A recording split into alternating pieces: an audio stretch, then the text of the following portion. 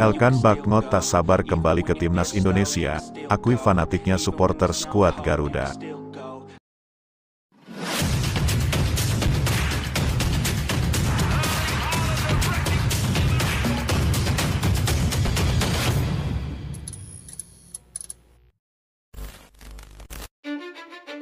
Bek Timnas Indonesia, Elkan Baggott, mengakui Indonesia merupakan negara dengan fanatisme bola tinggi.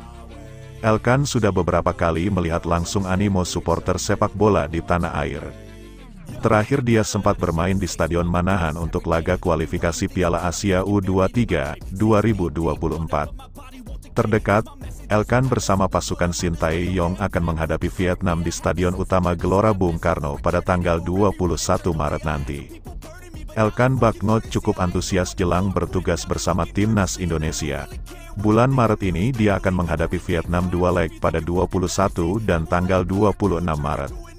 Laga tersebut cukup krusial untuk memastikan nasib mereka untuk lolos ke putaran ketiga kualifikasi Piala Dunia 2026 Zona Asia. Iya, saya rasa begitu. Setelah dari Lincoln, saya akan kembali ke Indonesia selama 10 hari. Jadi saya akan melakukan perjalanan, kata Elkan Baggott dilansir bolasport.com dari kanal YouTube Bristol. Pemain berusia 21 tahun ini menyadari bahwa Indonesia adalah negara yang cukup fanatik dengan sepak bola. Selain itu, mereka mendukung timnas di mana saja mereka berada. Hal tersebut jadi bukti bahwa supporter skuad Garuda cukup besar dan tersebar di Indonesia. Sungguh gila jumlah penggemar yang kami miliki di Indonesia. Anda tahu, saya pikir Indonesia adalah negara di mana seluruh penduduknya sangat menyukai sepak bola. Jadi mungkin dimanapun Anda pergi di Indonesia, Anda akan menemukan seseorang yang mengikuti tim nasional, ungkapnya.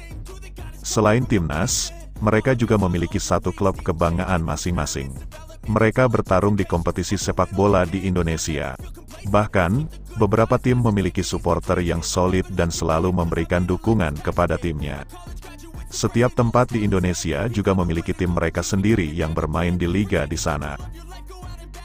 Menurut saya, hal ini membuat masyarakat terlibat dan semua orang sangat menyukai sepak bola di sana, ungkapnya.